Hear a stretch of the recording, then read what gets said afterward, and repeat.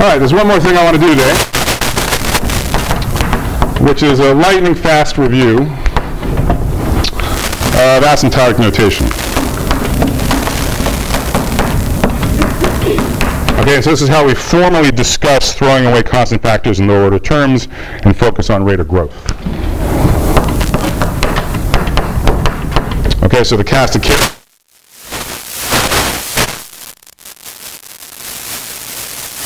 and big theta.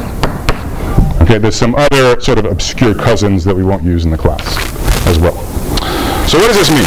All right, and so definitely I'm assuming all of you have seen this before. You know, the rest of this lecture will work with the assumption that this is review. It's going to be fast. If you haven't seen it before, write down what I put on the board. That'll serve as a record for what you need to study hard later. Okay, and indeed, you know, as always at the beginning of the lecture, I put up reading.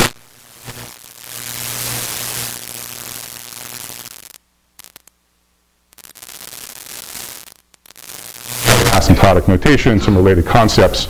If you already know it, great, skip it. If you don't, you know, definitely catch up with that. I'm not going to emphasize, you know, this kind of stuff in lecture, but I promise you, is working with asymptotic notation. They're there on homework number 1. I promise you it'll be at least some of the points on the final exam. I do expect you to know it, even if it's sort of peripheral to the main lecture. All right. So, what is big O mean? Well, we're going to be discussing functions. So suppose t of n is a function defined on the natural numbers. And I know this is kind of abstract. I mean, you know, we almost always mean something specific when we do this. So usually we're talking about, you know, that 6n log n plus 6n. Usually we're talking about some running time bound we have on some algorithm. Okay? So that's usually what t of n means. So worst case running time of an algorithm. And I want to give you a few answers, a few ways to think about the issue of what does it mean for one function to be big O of another function. So when is t of n big O of f of n? All right, so t of n here is something like that 6n log n plus 6n. F of n is going to be some relatively simple function like just n log n. Okay? Well, let me give you the answer first in English, and then I'll give you a more precise version.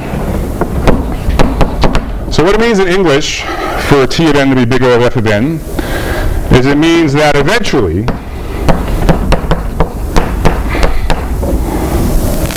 and by eventually I mean for sufficiently big enough values of n. So remember we're thinking about big problems. So for sufficiently large n,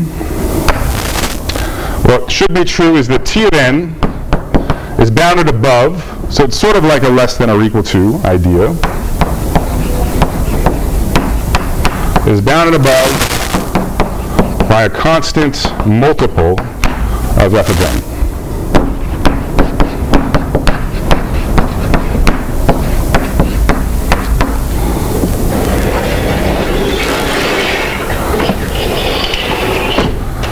So that's what it means in English. Let me give you a cartoon.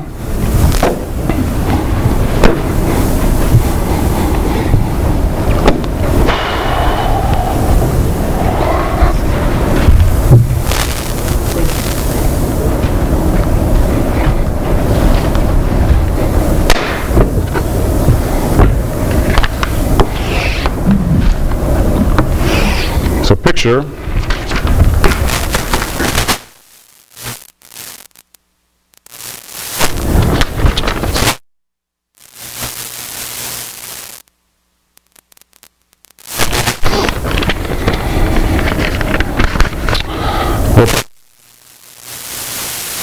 like this. F of n looks something like this. And then you double f of n.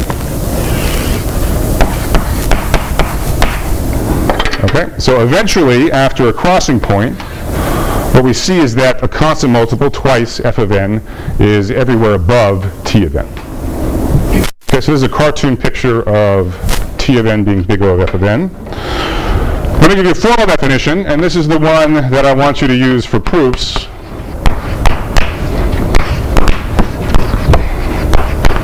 Okay, but really it's just encoding in mathematics what we've already said, English definition. So one function is big O of another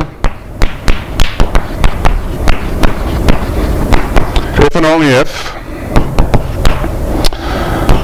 there exist constants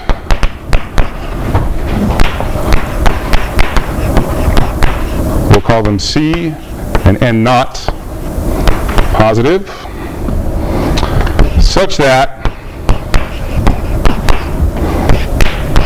T of N is bounded above by C times F of N for every N greater than or equal to N naught. Okay, there's more symbols, but this is what we already said. What does it mean? It means that eventually, that's quantified by this N naught. Okay, so eventually, after N naught, for sufficiently large N, T of N is ever by a constant multiple of F. There's your constant multiple. Okay? So in the cartoon, this crossing point would be N naught, and this 2 would be the constant C. Okay? Yep. We put a limit on the size of C. What, say it again? If you have a large enough C, going to the line is always crossed. Okay, so good question. Let's be precise. Okay, so once the eventual answer will be no, but I don't blame you if it's not clear why the answer is no right now. So let me talk a little bit more. So first of all, what do I mean by constants, C and N naught? What I mean is that C and N naught cannot be functions of N. Cannot depend on N. C could be 100, N naught could be 1,000,000, but then we're thinking about values of N which are just unboundedly large. Okay, so if you ever find yourself using big O notation with a proof, and you say set C equal to something which has an N in it, it's an incorrect answer. Okay, I guarantee it. Okay, so that's something to watch out for. So for some troubleshooting. And we'll see in a second. So now what we'll do next is give you both an example and a non-example. Okay, so we will see a non-example where it's impossible to prove. You can just prove that there's no way to make one curve cross another one. So that'll answer the question in the back. Okay? A final way, I've given you a lot of ways of thinking about this as a cartoon, in math. If you want to think of it in more sort of a competitive sense, you can imagine that you're playing a game against an adversary, and you want to win, and the big O of F of N.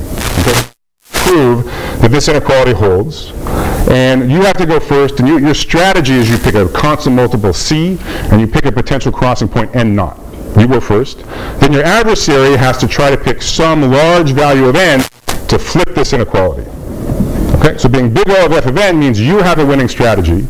You can find a suitable C, a suitable N naught, so no matter what your opponent does, they will never flip that inequality. But if it's not big O of F of N, what that means is you have no winning strategy. No matter what C and N naught you pick, the adversary will always be able to foil you with a suitable choice of N, flipping that inequality. Okay, so those are all different ways to think about notation. Let me give you some examples.